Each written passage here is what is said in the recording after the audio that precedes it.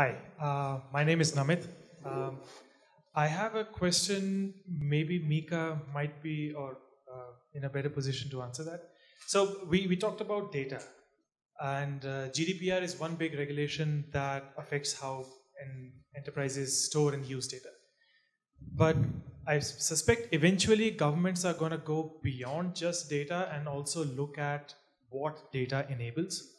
A case in point is a white paper that the UK government released earlier this year called the Online's Harms White Paper. It's an outrageous piece of document because it just goes in a superlative, punitive suggestions for what organizations could do. But we also talk a lot about ethics of machine learning and AI. So my question is that we know that eventually governments are going to go after regulations. What is the role that companies can play, and for example, Mozilla Foundation, to inform them better of how to make good regulations? And regulations is one thing.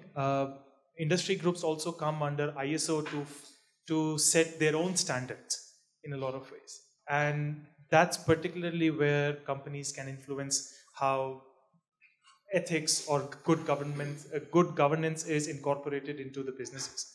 So, do you think um, industry has a role to play there, and how do you think Mozilla might like to get involved? Absolutely. So I'll start off, and then if anyone wants to join. So I think the starting point, why, yes, the governments are increasingly looking into regulation all over the world. They're taking different approaches, and some of the approaches are alarming, as you mentioned in the paper. But if we go into the cause, it's because everyone is fed up. At the end of the day, people are like, there's something wrong, and what can we do? And I think that's where it's incumbent on companies. If companies don't want terrible regulation, we are the ones who are empowered to start making change. If companies, let's say ideally, if all companies follow lean data practices and they just started building their products, focusing on smart data collection, focusing on actually being transparent with people and allowing people to understand and giving people choices, building in security so that breaches are going to happen, but that they're not at the scale that you see.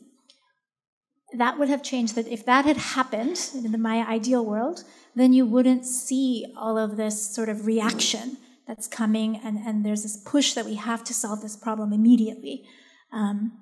So that's where I do think that industry absolutely has a role to play. Companies don't need to wait for regulation. Companies can start making changes today. You're in charge of your own company, and you have all the reason to build trust with your customers, and for all the reasons everyone described, there's actually a lot of value to your own business.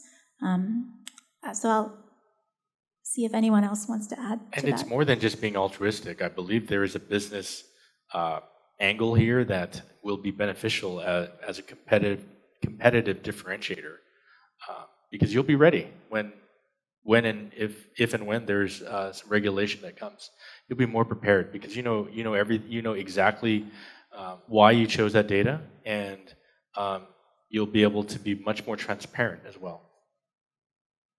And I think it's actually, in addition to industry, consumers have a very powerful voice here too. People feel frustrated. Like I mentioned, I was too lazy to call my dentist and tell them, please delete my record. But you actually experience multiple moments like that throughout the day in all the products that you experience. And so we also then have the ability to start getting on social media, talking, complaining. And the more companies hear that, I think that also adds to that circular of they understand that there is value to making these changes. There's a question in the back. I'm coming from health industry. My name is Akshay. So the questions that we need to ask is not very well defined in industries like health, where we are hoping that if we collect a lot of data, we can then do some analysis on it and then figure out something useful for the user. So maybe this question is to Rebecca. So how do we know, in industries like those, or even for tech companies like Google, except for saving on electricity and and now that they are GDPR compliant, at least they are able to be transparent and protect privacy in at least European countries. So what is wrong in them collecting a lot of data? Why should they stay lean when we do not yet know that there are, when we do not yet know the questions? That's a really, really good question. I think that you kind of have to take it on faith until your faith is broken in these companies. And that is kind of scary because for something like health in particular, the outcomes can be pretty deleterious for society. So it's good until it's not.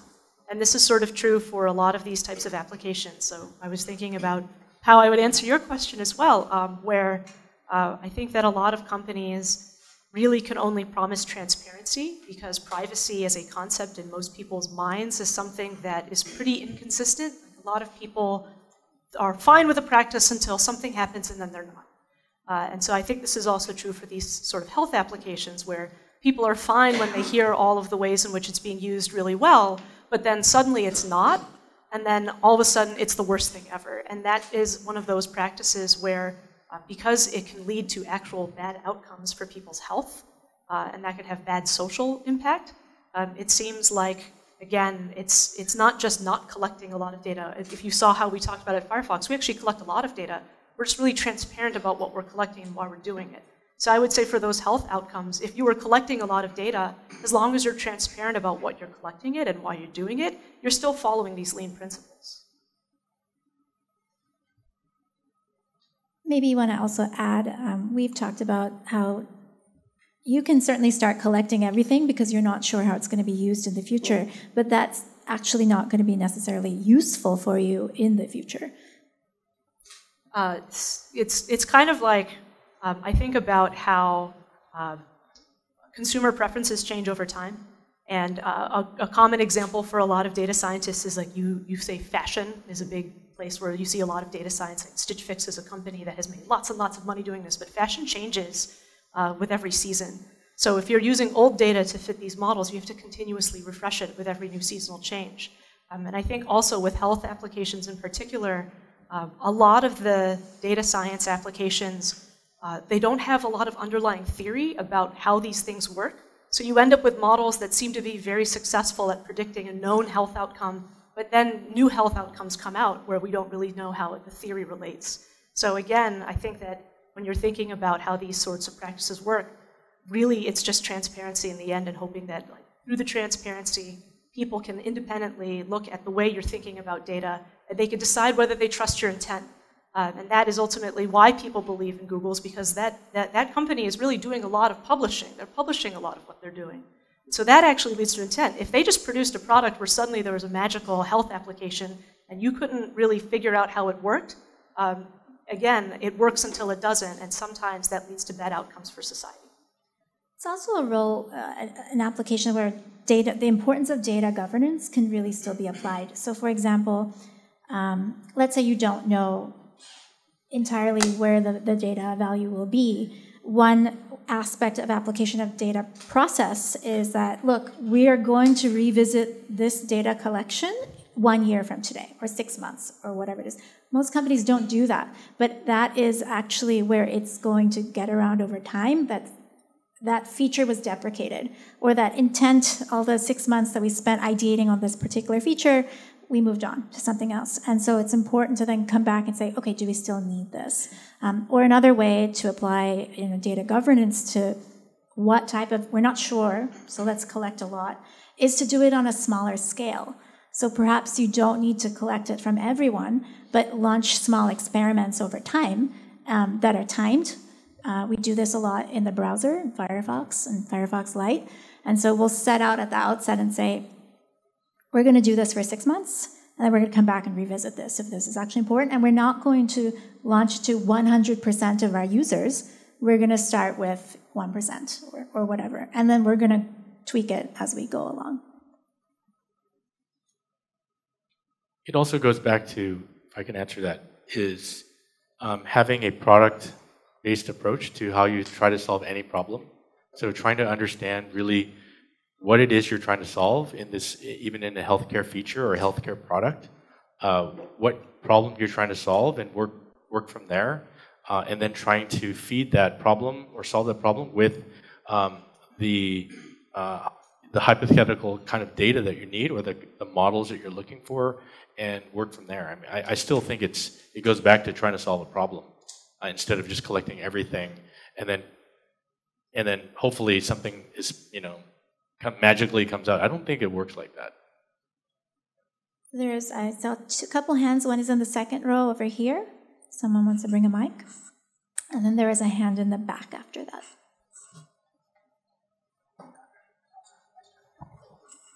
Hey, thanks for the talk, guys. From what I take away is that there seems to be a trade-off between having better data and having more data. I don't know if that's true, that it might not exist.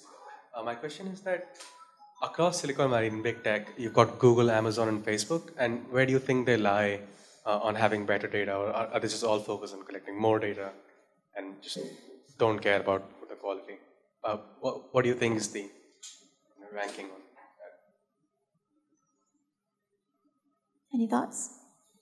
I think that a lot of these companies are hiring for people who do privacy-minded work now. You can see the job descriptions and you can see the way that they're trying to navigate this problem. So I think they're thinking about it. They might not be thinking about it the exact same way that we are, but they are absolutely hiring for people who think this way. So it suggests to me that they care and that they're starting to think about this in a way that really affects the way that they do business. A lot of jobs, just so we're clear. There's a question in the back. Yeah, my name is Raghu, and startup where we actually have users' location to be known, because we need to show the user what's the mobile network quality they have. And while we are close to in 6 countries right now, the paradox is that, and shamelessly, what happens is that you have this legal genre of writing everything, and I myself as a co-founder don't understand all the linguistics aspects of that. So with apologies to the actual user, what your ideas on showing something very simple. So practically what happens is that when you install an app, an Android app or an iOS app, you ask those 6 or 7 questions of permissions, and by default you grant them. If you don't grant them, you are penalized, right? Because the app doesn't work well for you. And then you have this huge legal thing to cover yourself. So I think our dilemma is that how do you show it, in a simple way, and yet you actually are legally safe? Yeah, I'll take that. So first of all, there's no black and white description of this is the way the privacy policy must be done. And actually, we've done research into our own products. So on the main Firefox landing page, where you could go and download Firefox, we did a test. And we saw only so there's a hyperlink to the privacy policy, and then you download the product. Only 1% of users clicked on the hyperlink. So that's great for those 1% of users. We're happy they found the link. But then what about the rest of the 99%? They might care about privacy too, but that means we are not doing our job effectively if we're not able to give them the information in the time that they want it. Because let's be real, you're excited about downloading a new product or a new app. I don't know if you're reading every line of that 15-page terms and conditions and privacy policy, and it's too much information in the beginning. It actually makes more sense maybe when you're in the experience of the product. Companies that will take permissions, instead of take all the permissions at the outset, but rather ask you in the moment, hey, by the way, would you like to share your location data? Then we can provide this customized feature. And then you can make a choice in that moment and say yes or no. That, we think, is the better way. And we love when we see companies taking that approach, and it's called sort of in-context notices or in-time notices, rather than companies that take the approach of, we put it all in our privacy policy. So an example, in Firefox, after we did that test, what we did was when the browser opens, the second tab, there's the home page, and then the second tab now is the privacy policy. And we know that the percentage of people who engage with that has jumped. So we we think we're doing something right for the people who care, it's easier. We also did something where we use expanders. Like, people don't read A to Z, especially in that new onboarding experience. And so we just have bullets. And we tried to make it very short, and we use expanders so that people can find what they're interested in easily. So I think there's a lot of product experience and product design that could be applied to the data collection. I think we have a question from online. Yes. So Shrikant asks, how does one push for lean data practices in a policy/regulatory environment which enforces data maximization and calls it empowerment?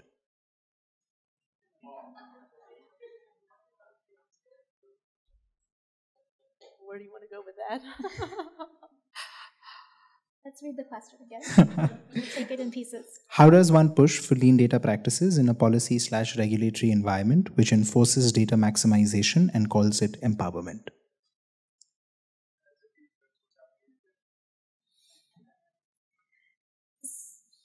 Do you want to start then? Sure, absolutely. I think the answer in many ways is, I think, lies in something that both Stan and Rebecca already mentioned as a part of their talk, which is that a lot of the principles behind lean data practices are fundamentally principles that are up to companies to follow. And in fact, not just companies, but for governments, for civil society, and for any agency or entity that deals with data to follow. And regardless of the environment and what the incentives in the environment necessarily align for, I think we've seen sufficient evidence in India that when it comes to lean data practices, consumer trust and privacy are valid competitive advantages by which people make choices between services.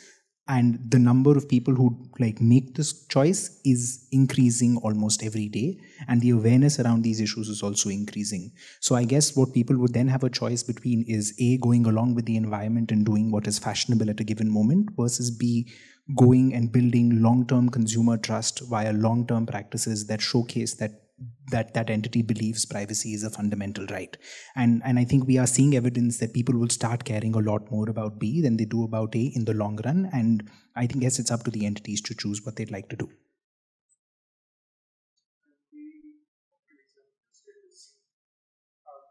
So WhatsApp is piloting payments in India. You can use WhatsApp to send money to someone in India. It's trial, it's limited to 1 million users right now. But a lot of us have it and have used it. And when you use WhatsApp, you're told that your messages are end-to-end encrypted, which means that only you and the recipient have access to the message. But when you send a payment through WhatsApp, that's not true anymore. And that's partly architectural. There are, obviously the sender and the receiver are aware of the fact that a payment has been made. But UPI uses the email scheme of having a domain and a username at a domain. And now if you look at the number of parties that get access to this knowledge of a transaction being made, the sender and the receiver, the UPI ID providers on both sides, the sender's ID provider, the receiver's ID provider, then the bank that provided the ID, apart from the app. So the app on both sides knows it, that the transactions happen. The bank that provides the ID on the sender's side and the receiver's side knows it. That may not be the same bank at which the account is held, because UPI is an interoperable protocol.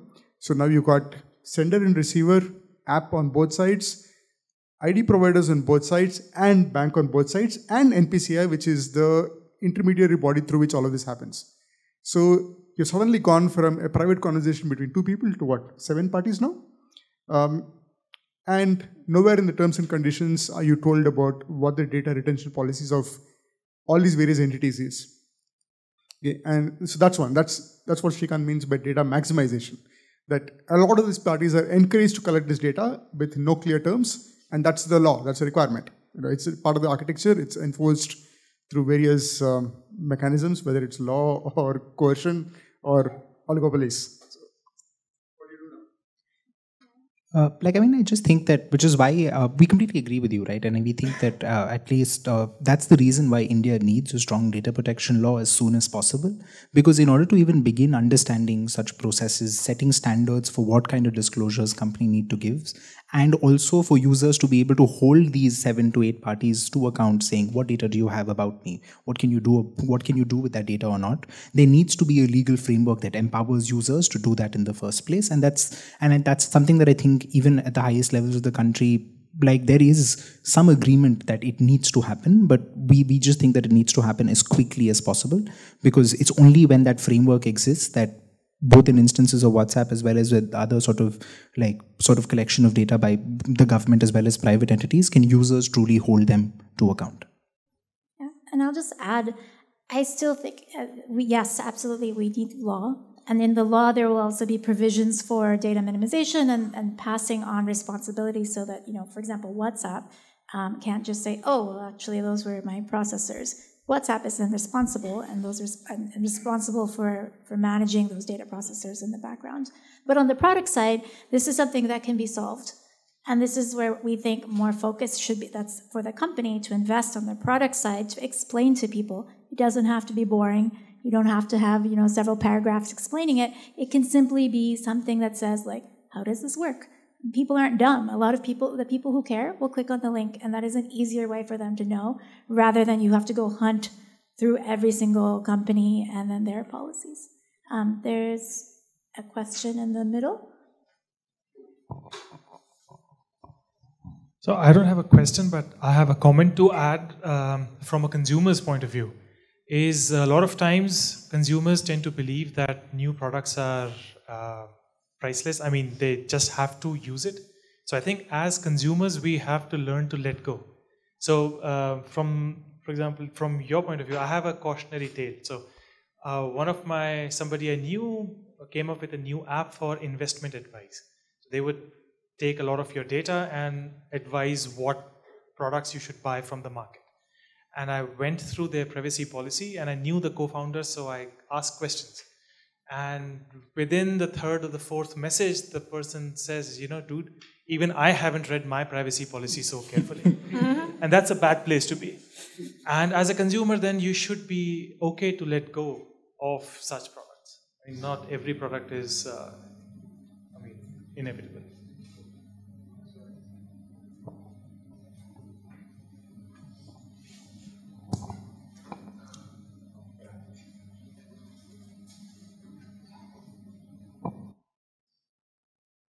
Rebecca, this question is to you. So, you talked about these 3 points, right? Like better data leads to less time wasted, improved productivity, and better models. And my takeaway from that was like it's primarily around usage of data. I'm still wondering if, let's say, there are 100 attributes out there, and I still identify these are the 5 core ones that I need, and I park them out, but I use them for training my models for my data scientists to use. I can still make an argument for collecting the remaining 95 attributes and parking them for use in future, as you were talking about. What's the argument against that? That's still lean data practice or lean data usage, but not lean data collection. So I still think that as long as you're clear with your intent about what you're trying to do, we collect data. We collect petabytes of data, and we have collected a lot of data in the browser product that we have an intent for it. And we want to use it to answer those types of questions. And I think that when you're seeing a lot of these new regulations coming out, and I'm not the expert on this, so I hope you two can speak to this, but this sort of secondary use of thinking about data collected under one intent and then using that data set for something that users are not aware about, that's starting to become something that people are starting to point fingers at. So again, I think the most important takeaway from that is if you think you're going to use this data for more purposes like that, just disclose it. Just be transparent about it. If you intend to use it to train a model, you already just described how you have a thought about what you want to do for it with that data. So just write that down. You don't have to hide that you're trying to think about questions that you have already identified are going to be down the line, like in the future. But you should acknowledge that that's an intent that you want to use this data for. It might just not be immediate. But again, to me, it just seems more like the whole point about these fairness, accountability, and transparency practices, it's really about making sure that the context under which you're trying to collect data, that actually does affect the way you are collecting it. And it's really about making sure that you're collecting as much of that information about why you wanted to collect that data at the time of collection, because times change. So what you just said doesn't really, I guess, it still feels like it's in the spirit of what we're trying to communicate. Can you just hold on? There's a mic coming your way. So if you expose the reason why you are collecting a data, wouldn't it kill your wouldn't it kill the competitive edge that you have? That's one way of looking at it. I mean, if I'd say, hey, this is the reason why I'm collecting the data. Second thing would be the exploratory approach, which is what I think Akshay talked about, where I have no problem. I just want to see if there's really anything, so I just keep collecting data randomly and then search for a problem, which is what I think seems to be the approach. I don't know. There's two outcomes there. One is that you're exposing yourself to a lot of risk in this world that we now live in. And the other problem is that you might actually just start wasting all of your time trying to find something that you can solve with this particular set of data. And on top of all of that, I still think that what we've been trying to communicate is that the competitive advantage is actually the user experience. The practices that we're providing and that we're advocating for have these sort of downstream benefits for the data science as well, but it also leads to a world where you can build a better user experience for your users. Because I think in the end of the day, people don't want to not use technology. People don't want to not have these smart applications, these smart products. They just don't want to feel like they're being taken advantage of. And really, it's about building that trust with your users. So again, like if you are doing something like in this application that you just described, I think if you're open and honest with your intent about like, yes, this is actually a research application. We don't have a product idea. We're thinking about the idea of building a research foundation that could then deliver a product idea. That is something that I think a person would be more likely to believe in. And actually, Apple does this. If you look at their products, you can opt into a research arm of the health kit that they offer. And they're using that data for research purposes, and they're not promising product delivery out of that. But they will use it for informing the research that then might lead into product. But again, they're open with their intent, and they're transparent about what they're doing. And it goes back to that Warren Buffett quote. You know, your reputation is easily lost in 5 minutes. And so I think any company that is secretly collecting data because they think that there's a competitive advantage and that they cannot reveal it and be honest with their users is kidding themselves. And you see this like in voice and speech. Major companies have gotten publicly called on by, you were listening to my recordings in my family, in my home. That's going to catch up one day. So we have time for a couple more questions, and then we'll wrap up. There's one in the back here, one in the middle, and then one in the third row. Yeah, hi. So, question probably a different nuance, but since there is so much concern about the privacy, is there a framework or a rating agency? Now we're talking about regulator to regulator. To, I don't know, like you have this better bureau, type of stamp given for small businesses. There's who to govern for large businesses, right? So we hear about breaking up some large corporations. That's a different discussion. But on privacy term, is there any sort of rating? If I have a star, it means that your data is. So I'm saying that at the GDPR level, users don't know. GDPR is a big thing to read about, right? But from a very simplistic way, how do I say that? Yeah, this is trusted. So there's a lot of civil society organizations that publish industry reports, and they'll focus on different sectors. And maybe Woodpub knows some examples. They look at companies. So for example, the EFF, the Electronic Frontier Foundation, they publish a report, I think it's called Who's Got Your Back? And they will look at companies' transparency reports and kind of give you an analysis. And then data protection authorities in countries where there is data protection regulation, they are the ones who are in the best position to really enforce and make sure companies are doing what they said. Yeah, and we also have Divij, who's now a Mozilla fellow with us, but who actually, I think, at the Center for Internet and Society here about a year and a half to 2 years ago, published a report called Ranking Digital Rights that actually attempts to do exactly that, go through privacy policies, look at practices, and try to rate companies across a wide range of sort of providers on their practices when it comes to digital rights broadly, of privacy of which was a key one. Sounds like you have a new business idea. I was just about to say.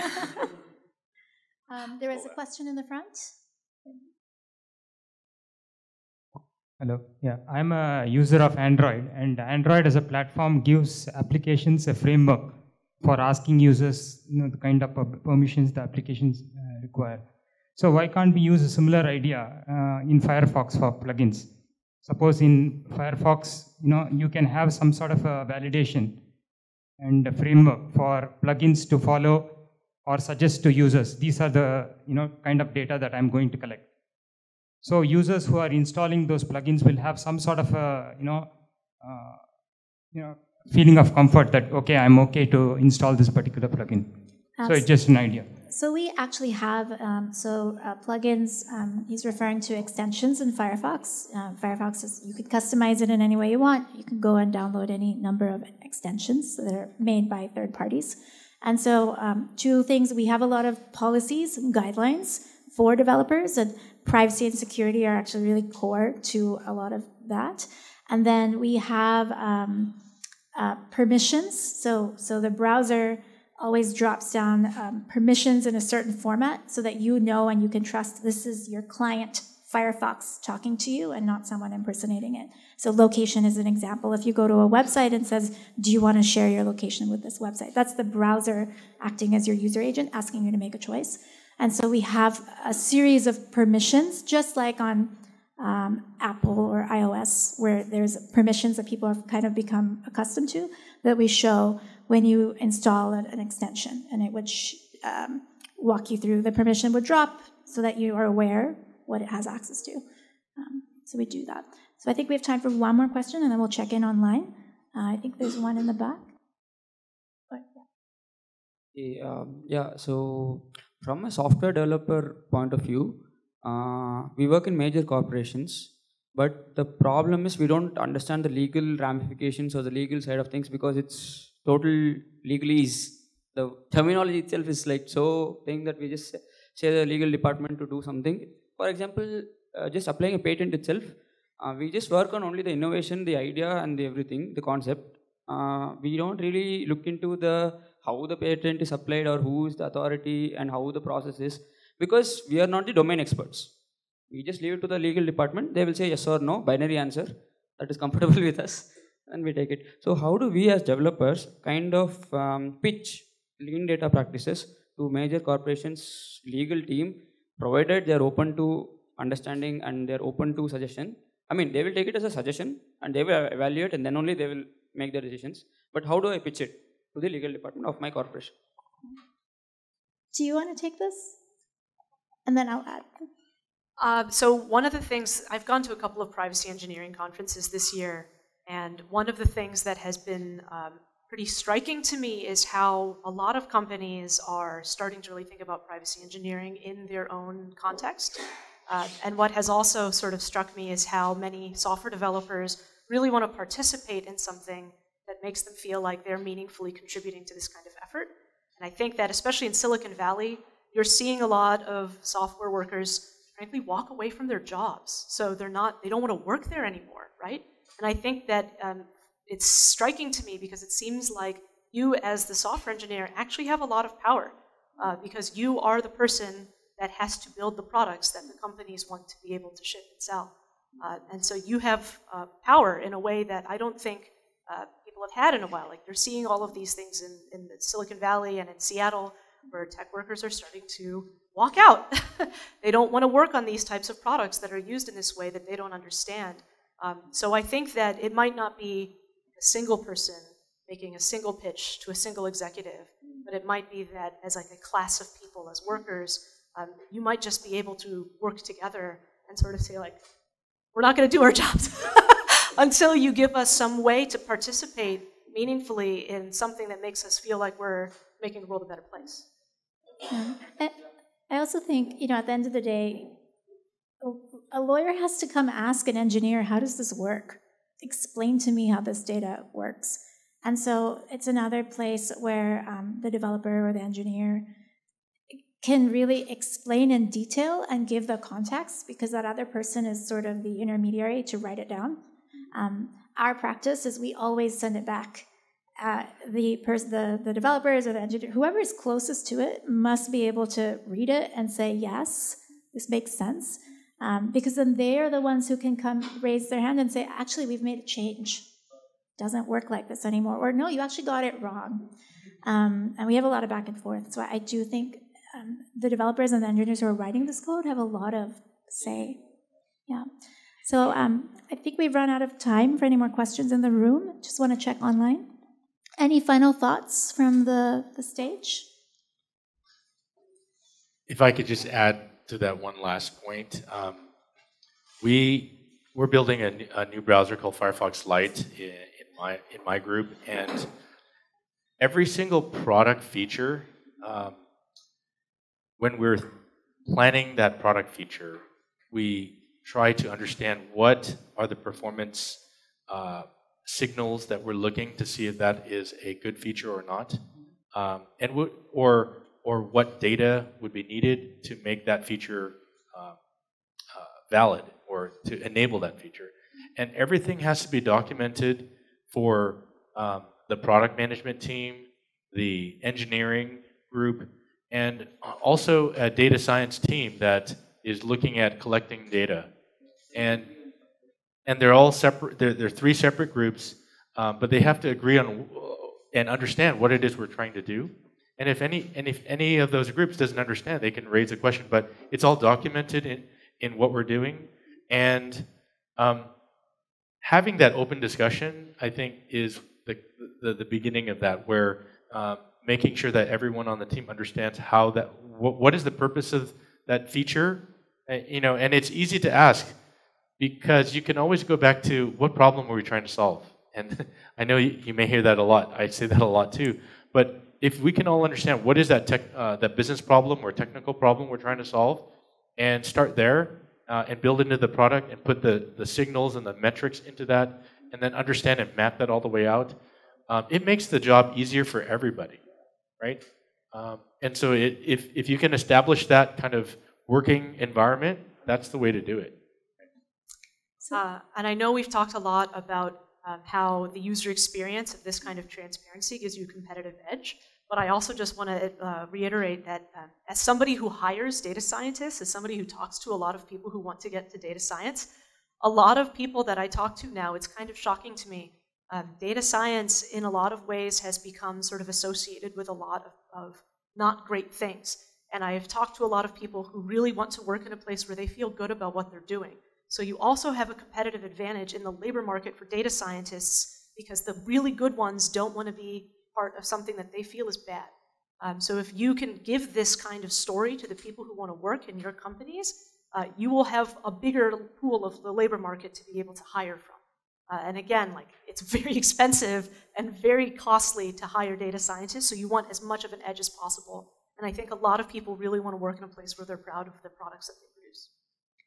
So thank you all for coming tonight after your day. It's Wednesday evening, maybe you battled traffic. I don't know if it's raining outside, so we really appreciate your time. Thank you for everyone who joined online. Thank you, HasGeek, for hosting us. This lecture is recorded. It's going to be available at airmozilla.org. If you want to see it later, the slides will also be posted there. And then we showed the website is leandatapractices.com. And on there is a public toolkit. There's several resources in Google Docs. If you want to just implement it in your own company, you can fork the documents and make them your own. So thank you. Good night.